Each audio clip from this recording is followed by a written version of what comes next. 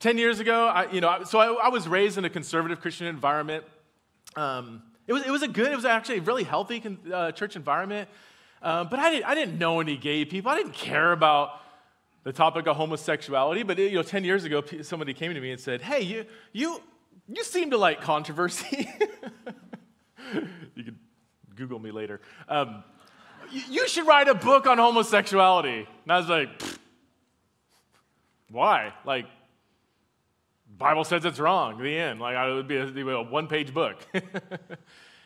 But then I was teaching at a Bible college, and so I was getting some questions from younger college students, and they were asking really good questions, like, well, where does it say that? And what about this? And what about this person that says something different? And what about this verse? And what about? And they're pushing me on it a little bit, like, well, do you know for sure? And I said, well, actually, I don't, because I just always assumed the Bible said blah blah blah about homosexuality. It's wrong, and that was it. But I've never actually looked into it for myself. You ever have those moments where you know what you believe, but not why you believe it?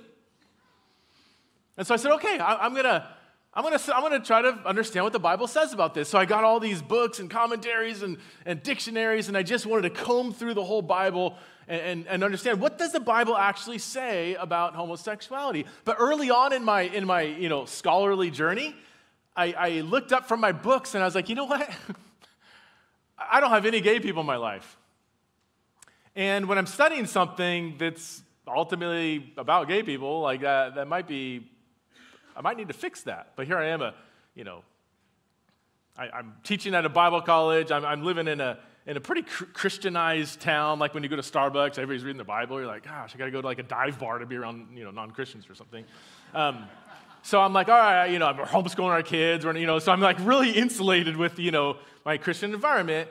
And so I'm sloppy. I don't know what to do, but I wanted to get in the lives of gay people so that I could humanize this conversation. So I'd, meet somebody and say, my name is Preston. I'm a Bible college professor. I'm studying the issue of homosexuality. And you look gay. Can I buy you lunch and hear your story? People are like, ugh. What? That's descriptive, not prescriptive, you know what I mean? Like, don't write that. I'm not saying that's good. I'm just saying, like, I just didn't know. I was so ignorant about so many things in this conversation, but I truly, truly, truly wanted to simply hear people's stories, full stop. And the people I started meeting didn't believe me. They're like, yeah, right. Wait, you're a Christian and you just want to hear my story? Yeah. I've never met a Christian that was kind to me, is what some people would tell me, let alone just want to hear my story. What's your real angle? No, I'm serious. I just want to hear your story. Long story short, man, I would sit down with person after person after person simply to hear their story.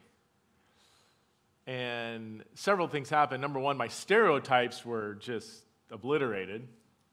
When you're not around actual gay people, you just have the stereotype that's been fed to you, about all gay people are just like this. They all have an agenda.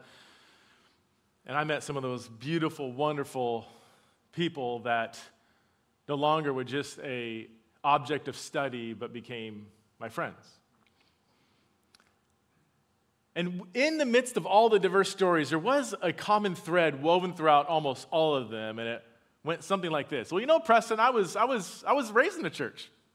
I grew up in a church. In fact, I was an Awana champion in 1992. I still have the vest with all the patches, whatever, the sword drill, right? Got saved at summer camp every year. I said, well, what happened? How'd that church experience go for you? Well, yeah, didn't really work out well. Well, tell me about that. Why didn't that work out well? And story after story after story, what I heard was not a scenario where this person grew up in the church and was surrounded with loving people who dignified them, humanized them, and then when they came out and said, you know what, I think I might be gay, I'm really wrestling with this, my sexuality, I'm trying to figure out what does the Bible say? And people lovingly and graciously said, well, here's what the Bible says, but hey, we will walk with you, we will love you, we'll be here for you. And if it comes to where you just don't really want to follow the Bible, we will still love you. Like we're not, like we can have that disagreement, But we want to help you on this journey. I've never actually heard somebody tell me that kind of story. My friends were mocked and ridiculed. Or they would just overhear the silence. Sometimes silence can be really loud. Or they would overhear nothing but the negatives. It's wrong, repent, boycott this store, protest that, forward this email in all caps. Negative, negative, negative. One of my friends who grew up in the church says to be gay in the American evangelical church is to be dead. You're an outcast, an orphan, a refugee, a diseased person. My other friend, Leslie. Okay, so Leslie, who grew up, again, with gender dysphoria, when Leslie was a teenager, she remembers her pastor preaching a sermon series on homosexuality. And this is how Leslie recalls that sermon. She says this: my pastor began a sermon series that included all the evils of homosexuality. He condemned all homosexuals to hell. God had no forgiveness for such deviants. Even worse was the mentally ill trans community. These people were an abomination to God's eyes, in God's eyes. We must protect our children from their evil ploys. My friends, Leslie said, my friends were shouting amen and showed the appropriate levels of disgust. And I was ashamed that I was such an abomination to the God that I adored. Not that she was like shaking her fist at God and God's shaking his fist back at Leslie. Leslie's like, I love you. I want to follow you. Whatever it takes. I want to live my life for Jesus. And what she's hearing is that that's impossible because she is intrinsically unwanted by this God. And so I asked Leslie, what did you do in that moment? She says, well, I went to the pastor. I went to him after, went to his office and said, hey, I'm wrestling with this, I feel like I'm carrying around the wrong body.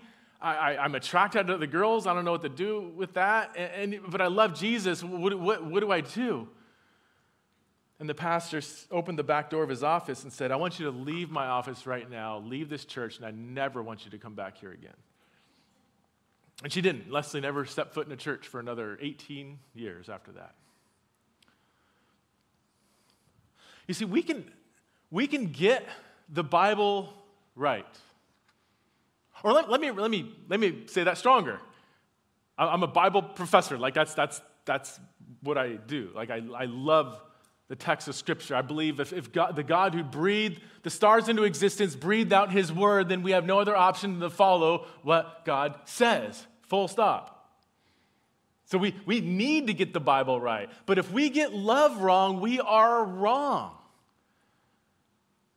Because truth and love are not at odds. If you are not being loving, you're not being truthful. And if you're not being truthful, you're not truly being loving. And I'm not talking about love the sinner, hate the sin. Okay, you've heard that phrase before? Yeah. I used to like it. I used to really like that phrase. It was on my refrigerator for a while. Not really, but. Until years ago, a gay friend of mine said, okay, Preston, I got a question for you. Why is it always a straight Christian using that phrase towards gay people? Why is it always one directional? Like, straight people, those of us who are attracted to the opposite sex, like, well, we got it all figured out. Like, we're standing over here in our ivory tower of glowing with straight righteousness, and looking down at all those poor gay people like, oh, you know what, you sinner, I hate your sin, but you can thank me later, but I will love you anyway. You sinner. I love you, but I hate your sin. Try that in a marriage relationship. Honey, you're such a sinner, but it's okay. I hate your sin, but I will love you anyway. It just has such a condescending, self-righteous scent to it. Instead of love the sinner, hate the sin, let's love the sinner, hate our own sin, and invite other sinners to walk toward the only one who is without sin, because at the foot of the cross, we are all broken in our sexuality. And so we need to approach this conversation with that kind of humility and addiction to God's grace, because we are all in need of it equally. Or as Paul says, I love what Paul says in Romans 2:4, it's the kindness of God that leads to repentance. I long for the day when the church, and I don't mean this church, I mean Big C Church, general church, churches in general. I long for the day when the Christian church in America has a reputation of just radiating with kindness. Not slack-jawed, niceness. I'm talking theological kindness, the kindness that God showed to us through his son, Jesus Christ, who looked at us and said, you are a sinner, and that's why I love you. I came to seek and save the lost.